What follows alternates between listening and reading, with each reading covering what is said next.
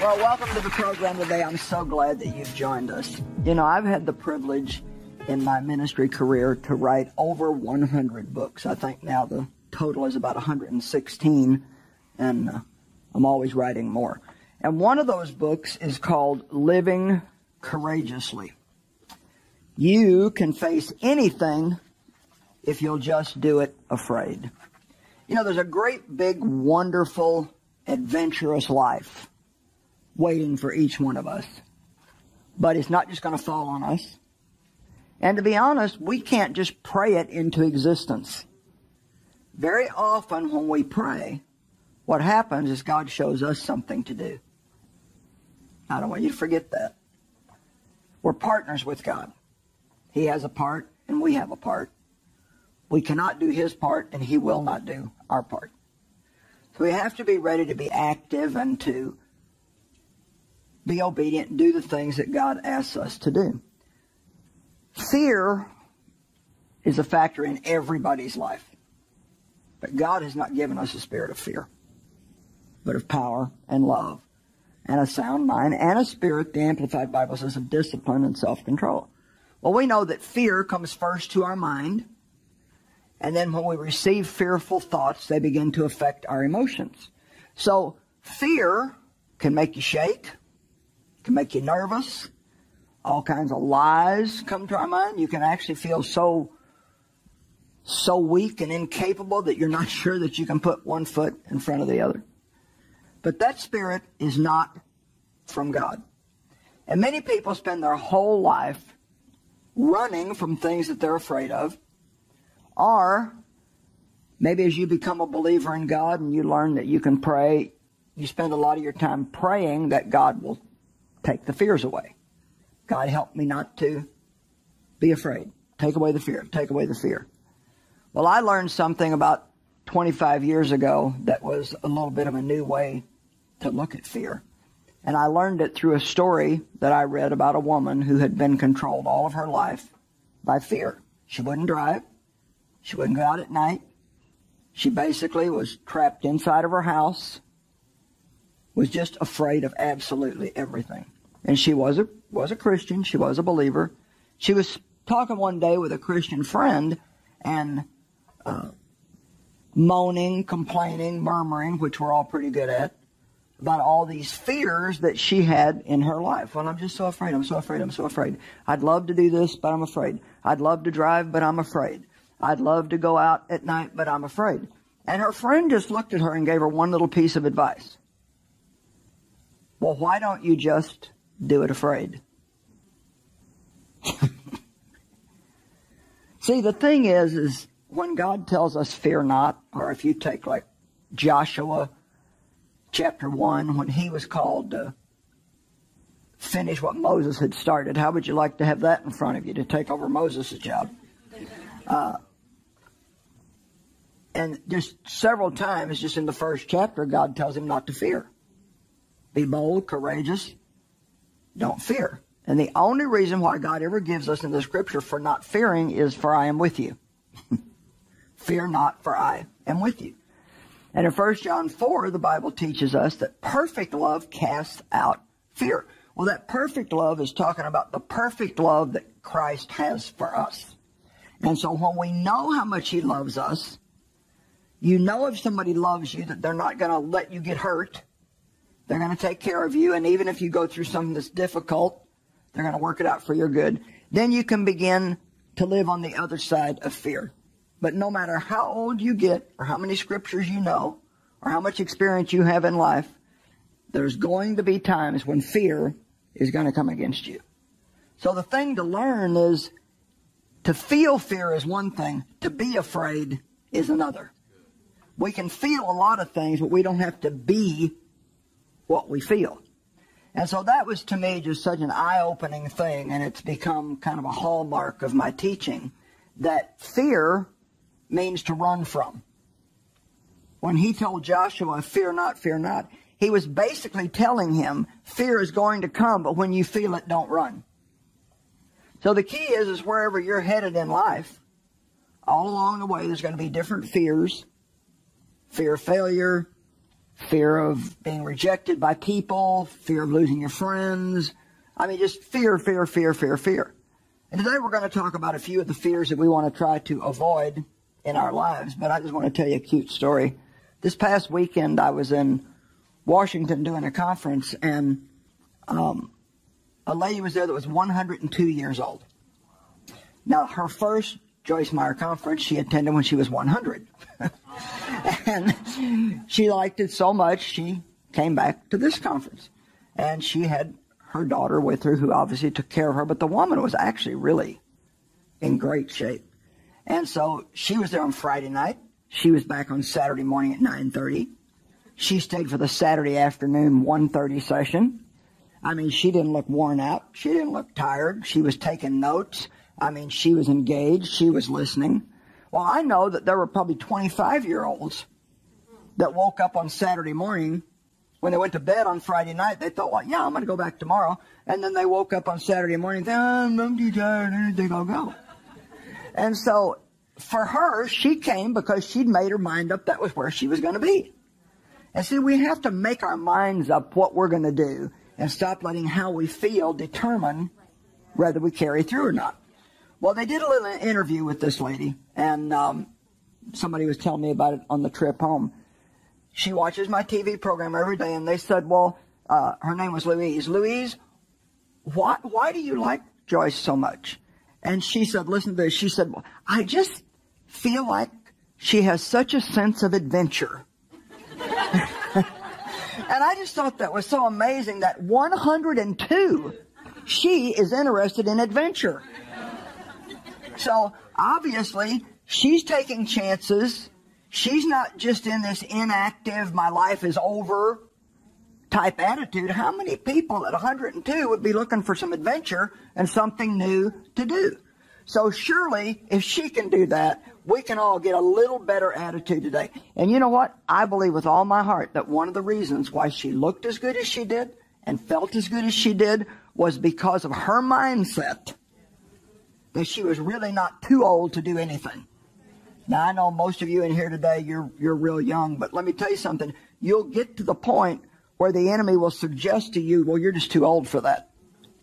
And I believe that if we keep this sense of adventure, that we can do a lot of things that we would have never even imagined that we could do. But every time you try to take a step to do something more, something better, something bigger, fear will come and try to stop you. So you have to make a decision today that you're going to live courageously. You're not going to live fearfully. Now, I want to read you a little story in here. I started this book with this little letter that I made up. So this is how the book starts. Say goodbye to fear. Dear fear. I only refer to you as dear because of our long-term intimate relationship. And certainly not because you are dear to me in any way. In fact, you've been a tormenting influence from start to finish. You've told me lies and prevented me from doing the things that I wanted to do and should have done. You are indeed a miserable, wretched companion, and one that I am no longer willing to be involved with. I'm writing you this letter to let you know that from this point forward, I will not fear. Although I may feel your presence, I will not bow down to your demands. I have a friend, you see, whose name is Jesus, and he has promised to never leave me nor forsake me, but he is always with me. He is indeed a powerful friend, and although you do have some power, his is far much greater than yours. You see, you can come against me, but Jesus lives in me. And the power of the one who is in me is greater than you. Although I cannot prevent you from coming to visit, I do want to give you notice that from now on you will be ignored. I am far too busy fellowshipping with my friend Jesus and develop an intimate relationship with him to give you any of my time. The more I spend time with Jesus, the more courageous I become. He is teaching me a new way to live, one that is exciting and adventurous, and one that is fearless. I will also inform you, and this is the part I want you to be sure you get, I will also inform you that since I've had so much experience with you and know how self-defeating it is to listen to you, that I now intend to tell as many people as I can what a thief and a liar you are. The years I have wasted with you will be redeemed, and I will bear much good fruit. Thank you for driving me to Jesus. You see, you made me so miserable that I sought a way to be free from you. And Jesus met me where I was, and He set me free. Should you decide to waste your time and try to visit me even after my letter, I am letting you know ahead of time that you will be met by faith in a God, in my God, and a determination that I will not fear. And then I put a little place there for people to sign their name. So maybe all of you need to send a breakup letter to the spirit of fear. I mean, honestly, it might do good for you just to sit down and write one out in your own words and just make a declaration. This is it. I'm not going to live in fear anymore. If you come around and try to torment me, you are absolutely wasting your time. So in this book, the story is just worth getting the book for, but there's so many things in here. Insecurity. I believe that insecurity today is like of an epidemic proportion. Oh my goodness, there's so many insecure people in the world. But our security is found in Christ. You don't have to determine your worth and value on who you know, or what you look like, or how perfectly you behave, or where you were born, or how you were treated when you were growing up. If any man is in Christ, he is a new creature. Old things pass away and all things become brand new. So I have some fears here that I've listed that I think that we need to avoid. So maybe some of this will just be eye-opening. First of all, the fear of evil. David in Psalm 23 said, I will fear no evil. So I found in my own life that I always had, after coming out of the background that I came out of, I always had this vague feeling around me that something bad might happen at any moment. Anybody know what that's like? Sometimes when you've had a lot of bad stuff happen, you just get to the point where you're afraid of it happening again. And you've been disappointed so many times that you actually don't even want to bother with expecting anything good because you don't want the disappointment of having to deal with it again. And I recall one time in the early years of mine and Dave's marriage when he asked me why I was so negative. And I said, well, if you don't expect anything good to happen, then you're not disappointed when it doesn't. Well, I've come a long way. I've come all the way from that now to refusing to give up my hope. Because we are born again into an ever-living hope. And when you become, the Bible says in Zechariah, a prisoner of hope, meaning that you're locked up with hope, there's no way you can get away from having a hopeful attitude. The promise there is that God will give you double. He will restore double to you anything that you ever lost. But hope is very simple. It's a very simple definition. If you can get a hold of this, it can be life-changing. Hope means a positive expectation that something good is about to happen to me at any moment in my life. And every person watching today can have hope. You don't have to wait to feel hopeful. You don't have to wait to have a reason to hope. In Romans 4, the Bible says, all reason for hope being gone, Abraham hoped on in faith that he would see the fulfillment of God's promises. In Proverbs 15:15, it says, all the days of the desponding and the afflicted are made evil by anxious thoughts and forebodings.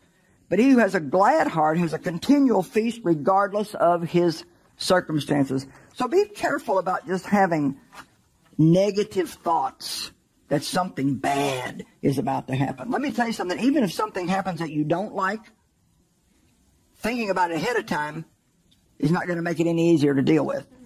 But if you have your mind on God and that no matter what comes, you can overcome it, then even when things do happen, you're ready for it. How about the fear of rejection?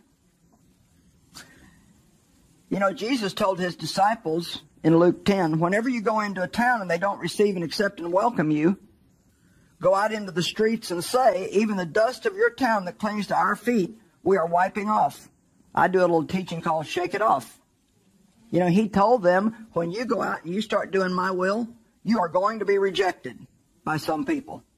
You are going to be rejected. And what happens to a lot of people is, let's just say maybe they hang out with this group of friends and they're all just going nowhere and they're just living lousy lives and doing all kinds of wrong things. And so one person decides that they want to get their life straightened out and they come into a relationship with Jesus. Well, if you take a stand for your new life, the first thing that's going to happen is all of your old friends are not going to want anything to do with you anymore. Well, that's painful, because right then that's all you know. That's your life. You feel like you've made one good choice, and now everything wrong is happening to you. You know, sometimes we have the idea, well, you know, if I'm going to make a decision to serve God, then everything in my life should be turning out good. Now, well, it will, but it's not going to happen overnight. Think about this. How long did it take you to get into the messes that you're in?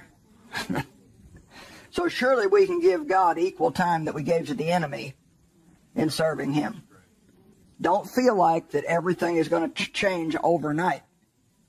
You're going to have to let God work with you and refuse to ever give up. So I love that. And then in verse 16, Luke 10:16, he says, he who hears and heeds you, disciples, hears and heeds me.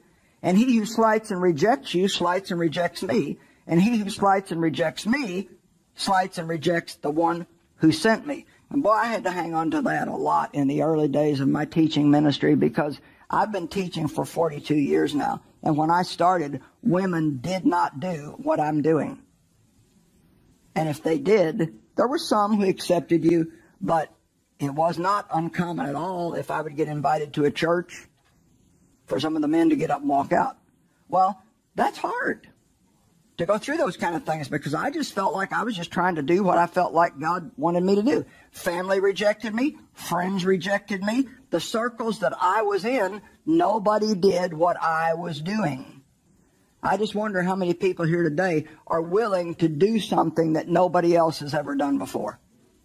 I had a girl come up to me yesterday, and I was actually in a nail shop getting my nails done, and she came up to me and told me her story a little bit, and she's in ministry, and she ended her conversation by saying, thank you for going before us and making a way for other women to follow. She said, I know you paid a price, and now I'm living in the benefits of that.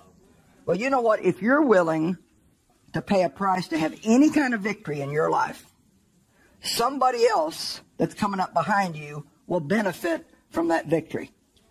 My children even still tell me, and I have 4 grown children, thank you for going through what you went through, because I know that's why we have the life that we have today. So believe me, your life does affect other people. And if you stay broken, you're not going to be able to help anybody else. But if you'll let God heal you, then everything that the enemy did to you, God can redeem it, and He can work it out not only for your good, but for the good of somebody else. You know, Paul experienced rejection. And in 1 Corinthians 4, he said, as for me personally, it matters very little to me that I should be put on trial by you, or that you or any other human should investigate and question and cross-question me. I don't even put myself on trial. So what was Paul really saying? I don't care what you think. Maybe we should practice that today. Come on. I don't care what you think. Now say it like you mean it. I don't care what you think. Now, you know, we all want people to think well of us. And we wouldn't be too smart if we didn't. But the thing is ultimately you're going to have to decide if you're going to be a man pleaser or a God pleaser. And if you're going to be a God pleaser, then I can pretty much promise you, somewhere along the line and intermittently throughout your life, there's going to be people that are going to reject you. But Jesus said, if they reject you, they're rejecting me. Or they're rejecting the one who sent me. How about a fear that things will never change? I think that's a big fear in people's lives. 1 Thessalonians 2:13. I love this scripture. And we especially thank God continually for this, that when you received the message of God, which you heard from us, you welcomed it not as the word of mere men, but as it is the word of God. Now listen to this, which is effectually at work in you who believe.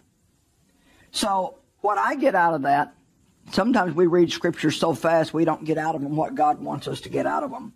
But there's one sentence in there that I have drawn out of that has helped me I don't know how many times. As long as I'm believing, God is working. As long as I'm believing, God is working. As long as you're believing, God is working. Can I tell you something today? God needs your faith in order to work. Without faith, it's impossible to please Him. I was asking God just a couple of weeks ago, oh God, I need you to do this. I need you to do that. And I just heard very clearly in my spirit, I need your faith. We're not going to get anything from God going in fear and doubt and unbelief. We need to go in faith, and no matter what it looks like, say, I don't care how long it takes, as long as I'm believing, I believe that God is working. There's nothing impossible with God. We all love that scripture. I mean, I don't care how many times I want to stand in the pulpit and quote that scripture. Everybody in the crowd is going to clap and cheer and get all excited. We want to believe that all things are possible with God. So some people are afraid that nothing will ever change, but then there's also times when we're afraid of change. The thing that's interesting is we beg God for change, and then when it comes, it frightens us, and we just want to keep things the same way that they always were.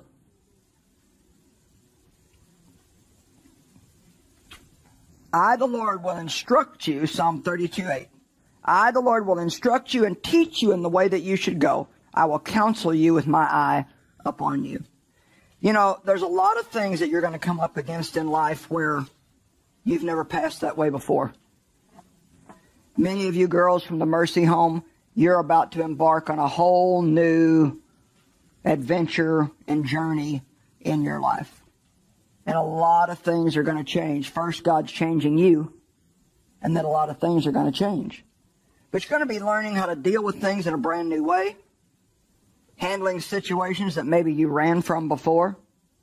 So I just want to encourage you, don't be afraid of change, because everything around us is always changing. And you know what? Someday you'll look back and you will have changed so much that you won't even know that person anymore that you used to be a long, long, long time ago. When I talk about the little girl that was sexually abused by her dad, now honestly, I feel like that's somebody that I can barely remember. Somebody way from my past that I used to know that I don't even really know anymore. How about this? And I think this is a big one. I really believe that this actually is a controlling factor in a lot of people's lives. How about the fear that you're not going to get what you want?